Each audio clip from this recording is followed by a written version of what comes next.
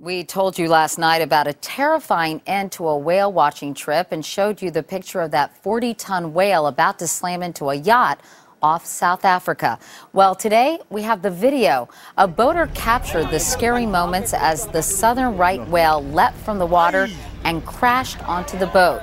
The two people on board were not hurt, but the yacht was seriously damaged. The mast snapped in half. Last night we said it was unclear why this happened. Today, a South African newspaper reports the couple on the yacht is being investigated for possibly harassing the whale by getting too close to it.